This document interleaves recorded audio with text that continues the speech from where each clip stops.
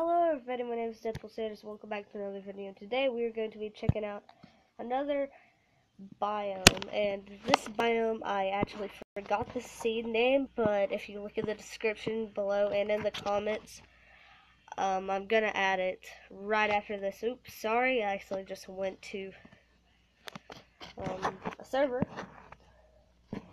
but this one I called it Weird World because it's kind of weird. I know, it's stupid. But anyway, I'm going to show you this one. It's like a bunch of different numbers, as I remember.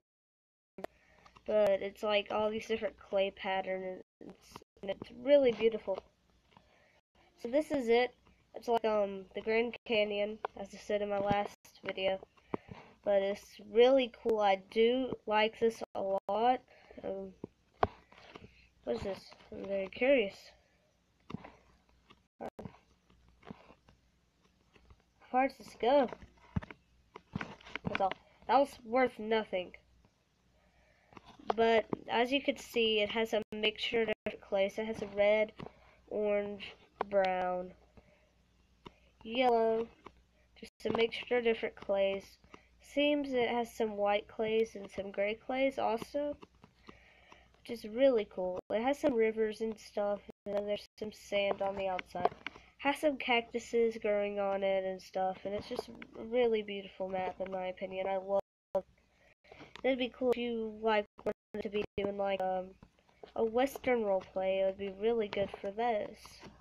If you'd actually like to see a Western roleplay or like a winter roleplay, then please tell me in the comments below. But some like giant spikes and stuff, and it's really cool. And I like it because there's like real places like this in the world, and I'd like to visit there one day. And it's just, in my opinion, saying before. Oh. That's all that this map really has to offer, and once they add horses and stuff, it'd be great for like a Western roleplay.